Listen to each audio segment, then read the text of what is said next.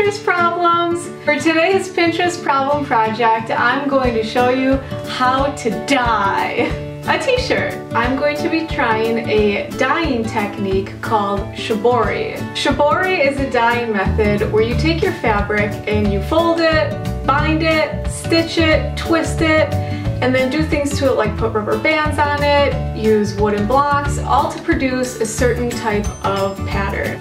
I've noticed lately that Shibori is everywhere. I've seen pillows, bedding, shirts, scarves, and I couldn't help but jump on the bandwagon. I've got a shirt here, another shirt, and it doesn't stop there. I even have a rug. So I really like this dyeing technique, and although I've been buying things, I thought, why not try to make your own? Of course, following something on Pinterest. So that is what we're going to be doing today. This is a picture of what I'm trying to achieve by following the directions for this specific pattern. Supplies that you'll need are fabric dye. I found a couple different t-shirts at Old Navy. This one, it's just like a slouchy t-shirt with a pocket. And you can find white t-shirts pretty much anywhere. Rubber gloves, a bucket, rubber bands, and the things that your dye calls for, like salt, a measuring cup, and something to stir your dye with, like a spoon. For this technique, I'm going to show you the steps that you need to do to get the desired pattern. So you need to take your fabric and fold it accordion style the long way.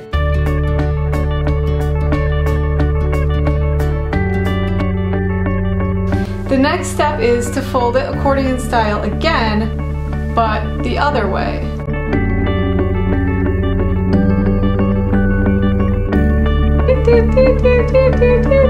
The last step is to rubber band our fabric. And in what I pinned, they said that the tighter you make your rubber bands, the more white spots you'll have.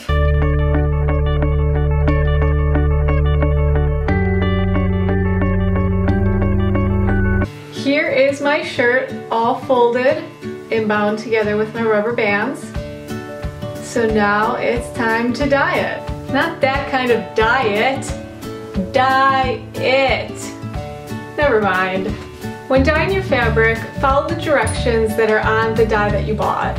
I bought the RIT dye, and so they suggest first, of course, to protect your workspace. So I've got my classy plastic bag here that I'm putting down on my table.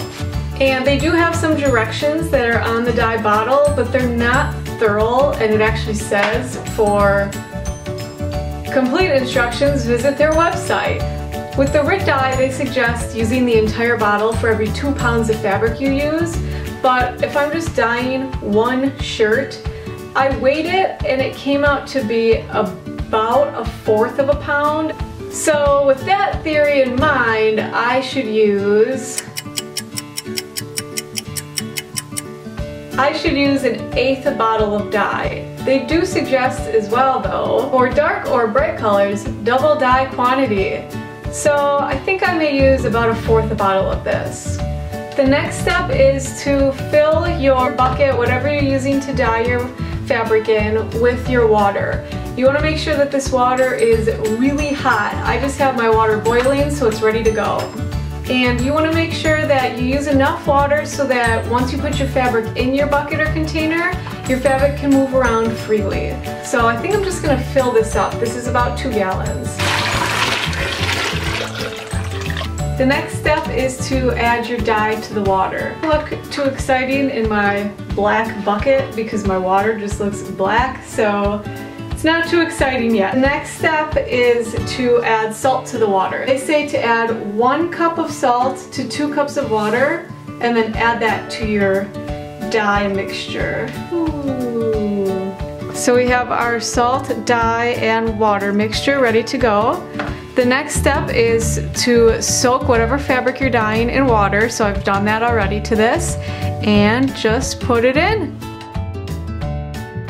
You want to keep it in here for about about 10 to 30 minutes or until your desired color is achieved. So I let mine soak for about 20 minutes in the dye and it looks pretty good. But we won't know until we take the rubber bands off and rinse it off. You want to rinse it until your water runs clear through the shirt.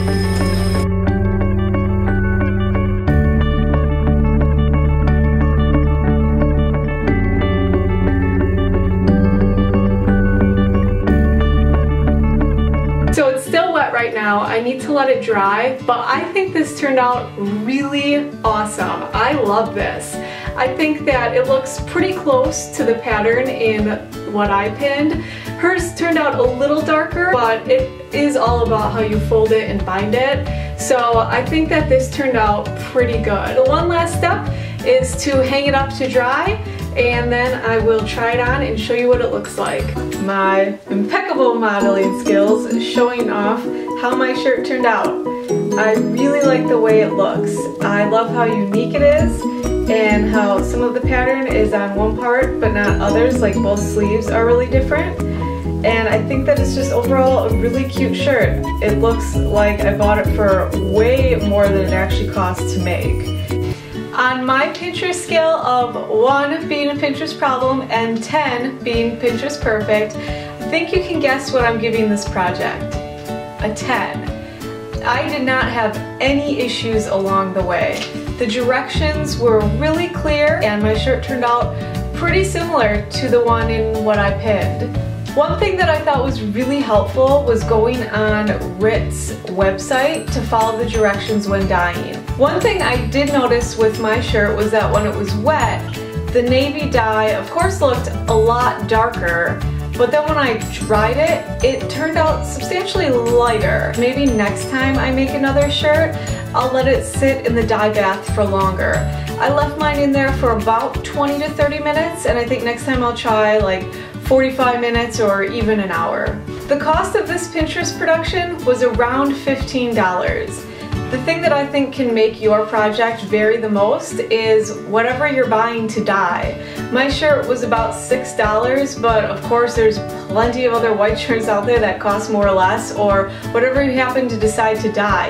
And of course, like a lot of other projects, many of my materials can be reused either to make another shirt or for a completely different project. If you like this video, subscribe to my channel. If you've seen something on Pinterest that you want me to try, leave a comment for me down below and maybe it will be what I make in my next video.